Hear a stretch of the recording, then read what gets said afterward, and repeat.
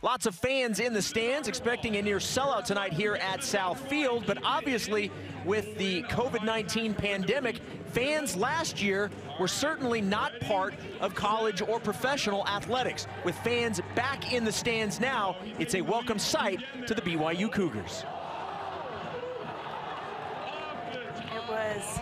It was hard. A term we talk about a lot is fun energy, and a big part of that comes from fans, and we tried to replicate it last year by coming up with pump-up songs, and to us that means just coming ready to play and have fun, and that's when we play our best, is when we bring that fun energy. But coming and having fans, that just naturally comes. We kind of vibe off their energy.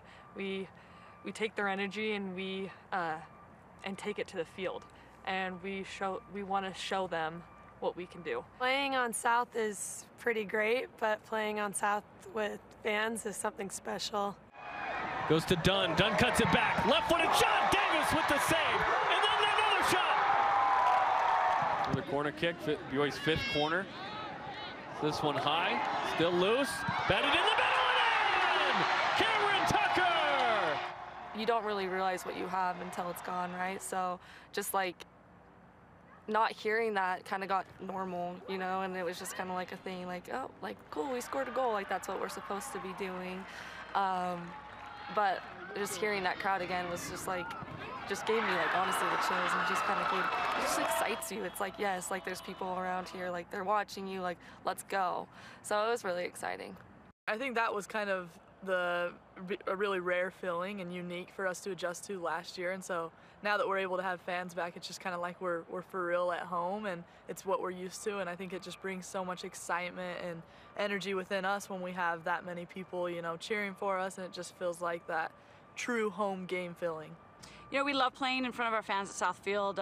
It's kind of like your 12th man. It's your it just gives you a lot of excitement, and you know, I think all these girls take a lot of pride in representing BYU, and they want to play well for the team and for the, you know, the school and the fans for sure. So I think it brings us a ton of energy. Our girls love to play in front of a big crowd, and you know, there's no other bigger crowd that we get to ever play in front of than here at South Field. So we're looking forward to it.